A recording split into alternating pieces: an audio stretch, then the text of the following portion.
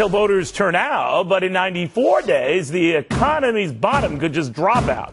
That is when all those Bush tax rates end and all those sequestration spending cuts kick in. It is the fast approaching train wreck that nobody's trying to derail. To be fair, this guy is, only no one's listening to him. Texas Republican Congressman Ron Paul joining me now on the phone. You know, Congressman, no one even mentions this. It's like the storm that isn't there. I guess the thinking is, let's get past the immediate storm, the election. But by then, $4 billion a day, 40 days, you do the math, we'll be that much deeper in debt. Yeah, it's sort of unbelievable. I think they're in denial. They're not bad people. I think they follow the wrong economics, but they should wake up. The people I talked to around the country for the last few years, they seem to know what I'm talking about. But in Washington, it's if they do know, they want to keep it quiet because it's a blame game. Who's going to get blamed? Right. Who can hold out the longest? Well, what do you think's going to happen, Congressman? I had a prominent Democrat here who was telling me his feeling seems to be that they'll do maybe a 3 to 6 month extension of all the Bush rates, including those in the upper income, then hash it out with whoever is elected, whether it's Barack Obama or Mitt Romney. That was his view. What's yours? I think that's a pretty good estimate. And that sort of, once again, buries the problem, what we're just now complaining about. But the whole thing is that they haven't solved any problems. But I think this is what they've done. Look at what they did last summer when they had to raise the debt limit. They push it aside. They push it aside. So I think they will. But why this is so bad economically and bad for the market is the market isn't suffering from a lack of liquidity and money in the in the banks. Right. They're loaded, but it's a lack of confidence. Well, here they're worried about January.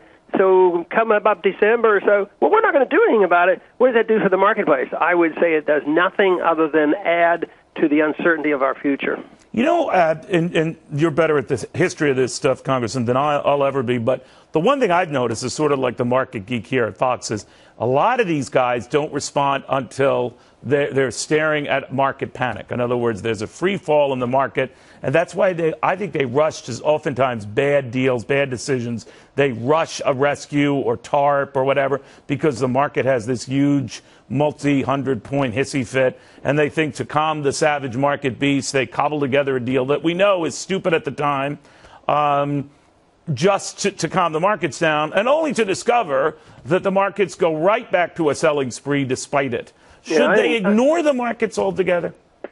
They can pay attention only to how they maintain or get power. And I think this is what drives Washington.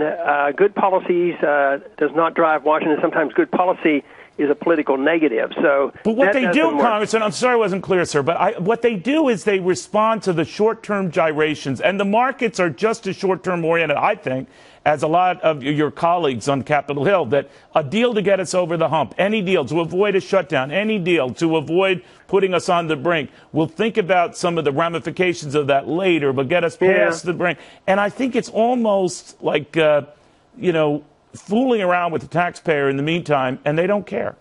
But they're deceiving themselves there. Yes. I think so often in terms of sound money, and if you look at what the stock market has done since the recession hit, actually the 500 S&P 500 is down 60-some%. So in terms, we're in a terrible bear market in real money. Even though they print all this money and the stocks go up, the traders love it. You're talking about in dollar-denominated terms. Yeah, right? in dollars. Right. But I don't think that's the real thing because if the true test of measuring a value of a currency is a commodity, and especially gold, that means the people who own these stocks aren't wealthier at all. But the only ones who get wealthy are the ones who are able to trade and anticipate what the Fed's going to do and in and out, that sort of thing. So I don't think this, when I see the stock market going up like it did immediately after QE3 was announced, that shouldn't reassure anybody, but a lot of the people in the marketplace, actually, they probably aren't too interested, in the economic policy as they are in what's the trading reaction going to be to this? That's exactly right. And Congress, Really? you and I could remember a time where the markets would not have jumped at a federal bailout. They would have recoiled, but times are different, you know. Yeah. Yeah, this is the whole thing. It could be interpreted exactly opposite. The fact that he announced QE3 could have been interpreted as, wow, he is really panicking. Exactly. That is a brilliant point. We're in big trouble. That is a very brilliant point, as are all of yours. Congressman, thank you very, very much.